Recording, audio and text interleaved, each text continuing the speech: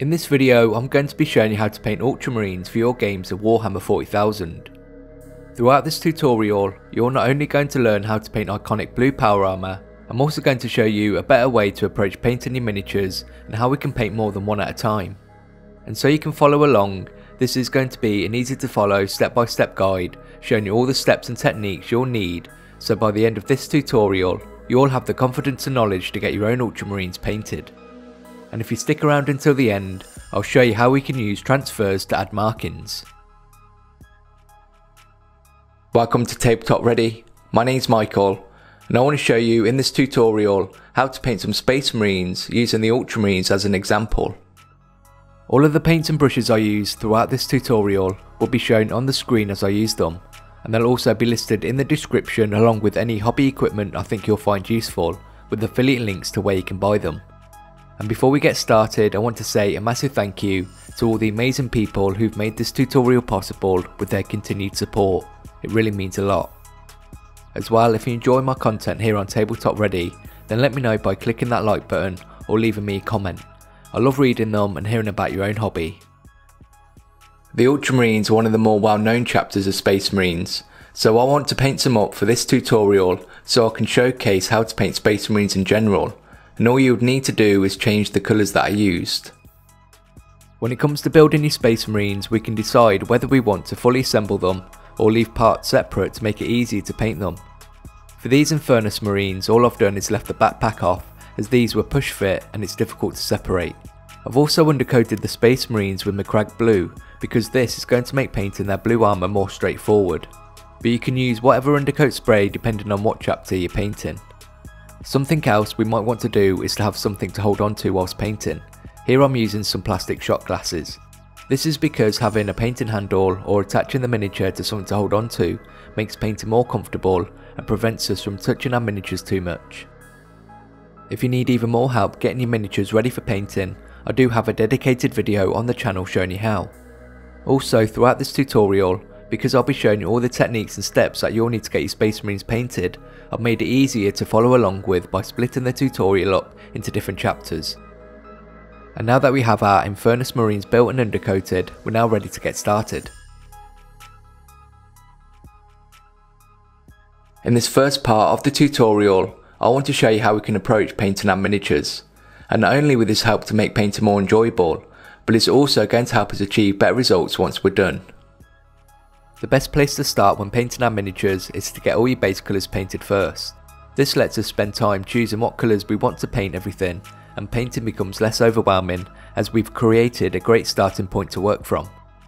Let's start by painting the armour of our Space Marine using Macragge Blue for the iconic blue armour of the Ultramarines.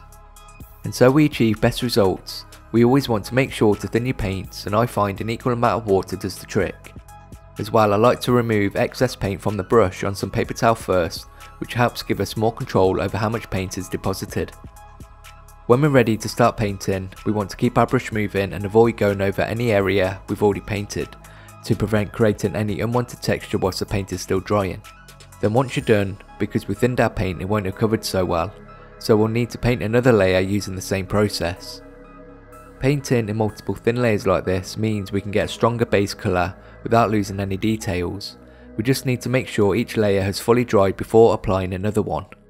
It's really important that we learn the very basics of applying paint to our miniatures. Not only does this create a great foundation for the other techniques we use later, but it also means we end up with better looking miniatures as well. When you're done with your first base colour, you'll have had some practice, so let's work on getting all the other base colours painted as well. The next areas we're going to be painting are the ribbed areas between the armour, and to paint these details let's use some Abaddon Black.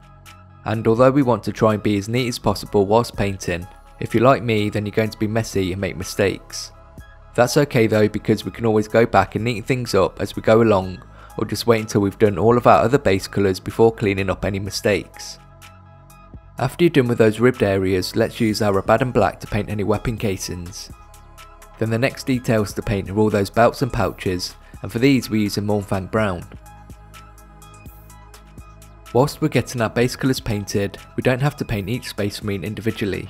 Instead we can batch paint, which involves painting one colour across a unit before moving on to the next colour. This actually speeds things up and our units look more uniform and coherent. Then after our belts and pouches, let's paint any purity seals first with Screamer Pink for the wax seal and then Morghast Bone for the parchment. Honestly, working on getting all of our base colours painted first is a great place to start, especially for new painters and beginners. This is going to help us practice those basics, and it's also going to give us experience with our brush. Finally, we want to get all of our base colours painted for all our metallic details, and we can start with all the silver areas using Iron Hand steel. We can then move on to painting all the gold details using Retributor armour. Then lastly, we want to paint any fuel canisters on their weapons with Runelord brass.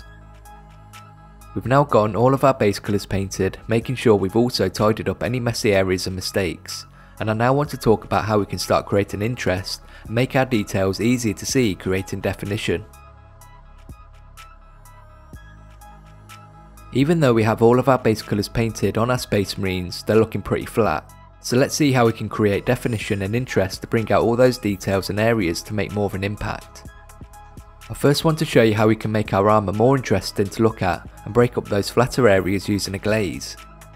We want to start with some Cantor blue, and to make this a glaze we want to thin it down with twice the amount of water. This is going to make the paint more transparent, allow more of the colours underneath to come through. When using a glaze we want to apply it in even thin layers and work the pigment to where we want the colour to be strongest. We're using this glaze around the lower legs, feet, and anywhere else we think would help to break up those flat areas on the armour.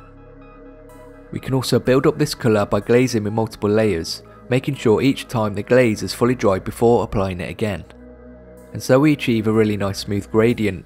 We can use a glaze of the colour we're working from. Here I'm using a Macragge blue glaze and working it in the opposite direction. We can then continue working on our gradient getting darker with a Night Lord's blue glaze, remembering we can use a glaze of the colour underneath to get a nicer transition.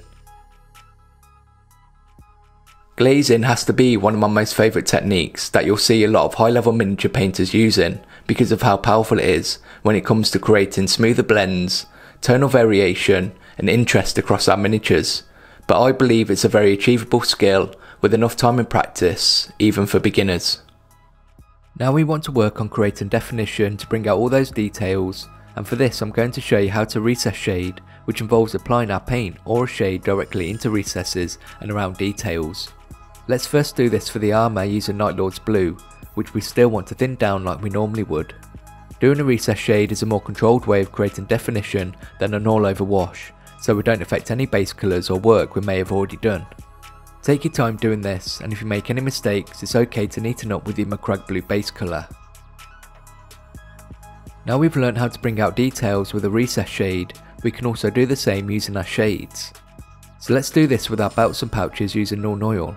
And when applying a shade we want to use enough to cover an area comfortably so we don't get too much pooling in areas we don't want it to. If you do see this happening, then we can remove excess we don't want using our brush. And once the shade is dried you'll see how it's also helped to bring out the details. We can also use Nuln Oil for the seal of the purity seal, and then to create definition on the parchment we can do recess shade using Baneblade Brown.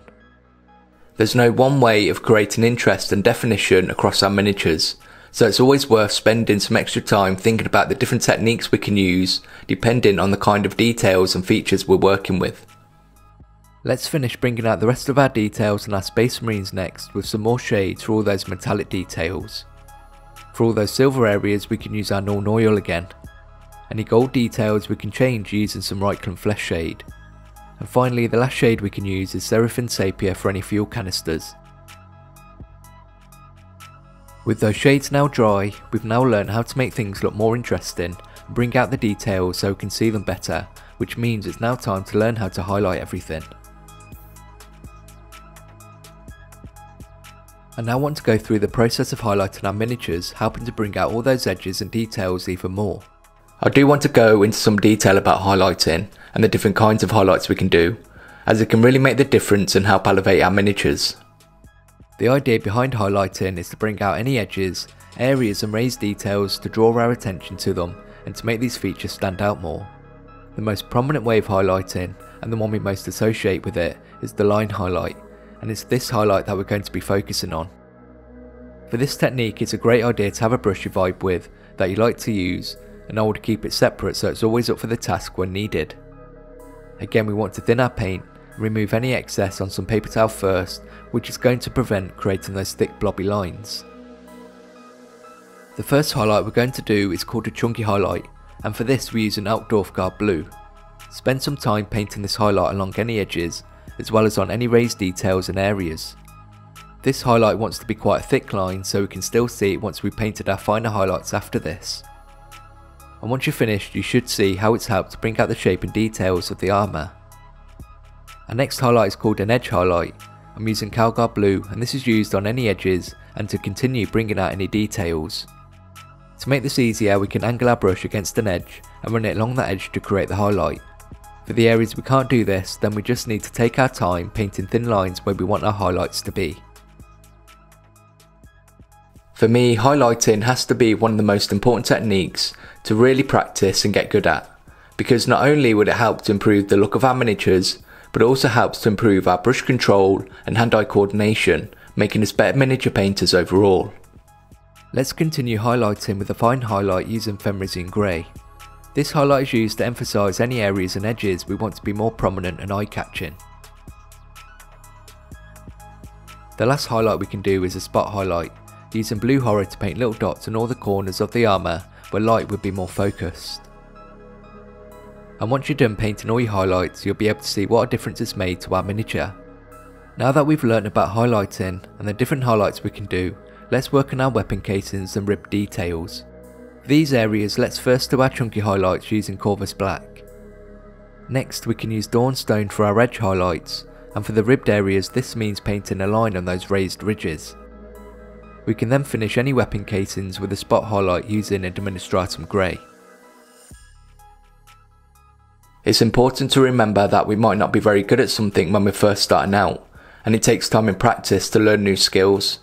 We all have to start somewhere, and for me the most important thing to do is to enjoy what we're doing. We're now going to get our belts and pouches finished, but first we want to brighten things back up with our Mournfang Brown, but making sure we don't lose any definition created with our shade. And once you've done that, we can go straight to an edge highlight using XV88.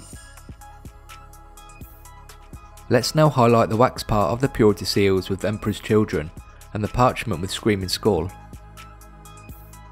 Then the last details to highlight are the metals, first using Stormhost Silver for any silver details. We can then finish these gold details doing a highlight using Canoptech Alloy. And before we move on to the final section, something we can do to add interest is to paint little scuffs and scratches on our power armour, which is going to really impress people who sees it. As well, make sure to paint all those rivets with Stormhost Silver. It's a small thing, but it really does make a difference. We've learnt a lot about painting our Space Marines, but there's still some things left to paint, so let's finish up in the last section of this tutorial. In this final section, I want to show you how to finish their weapons, as well as how we can use transfers to denote what chapter our Space Marines belong to. I know what I've been showing you throughout this tutorial may seem a lot, and you'd be right, but I really want to show you what's possible, and you can do as much or as little as you feel comfortable doing. Just have fun. Let's start by finishing the Purity Seals adding text, painting little squiggly lines using Rhinox Hide. When you've done that, we can work on finishing those flamer nozzles next, and see how we can make them look a little more interesting.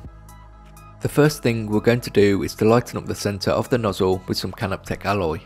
Then finish the flamer nozzles with an edge highlight using Stormhost Silver. After this, we can apply some Druchii Violet at the front to create an effect where the metal has been heated up. We can build this up if we need to, just let it fully dry first before applying it again. The next thing I want to show you is how to apply transfers to our Space Marines to add markings and to show which chapters they belong to. The transfers will be in the same box as your miniatures, or bought separately in an upgrade kit, and you can see they will have all the unit markings and symbols you could ever want. These transfers are applied to an area after using water to release them from the backing sheet. And once in place, let the transfer completely dry, and to make it look even better we can use some microset, which thins our transfers and sets them in place. Once that's done its thing, we can flatten our transfers and clean the area with a cotton bud. Finally, we can thin down some storm shield varnish with an equal amount of water to protect the area and knock back that shininess. The last thing to do on our Space Marines is to paint any lenses and the helmets. To do this, let's start by painting them using Mephiston Red.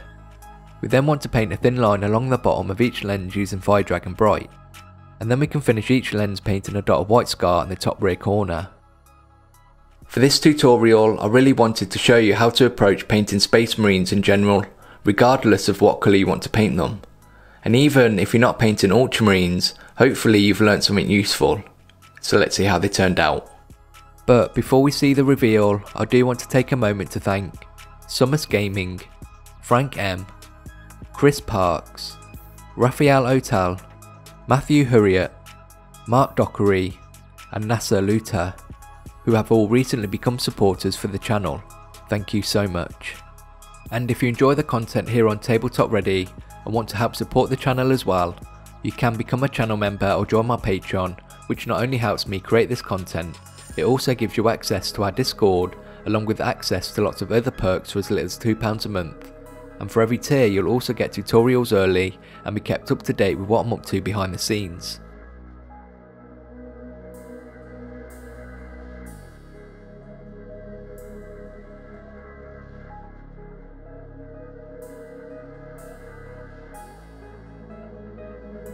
Our Space Marines are now finished, and I hope I've been able to give you the confidence and knowledge to get your own painted. I've got plenty of other tutorials on the channel, including some of the other chapters and Space Marine units, so make sure to go and check those out as well. I really do enjoy making these tutorials and I hope you find them useful. If you do, then please leave a like and let me know in the comments below. As well, make sure to subscribe if you don't want to miss out on future content, and I'll see you in the next video.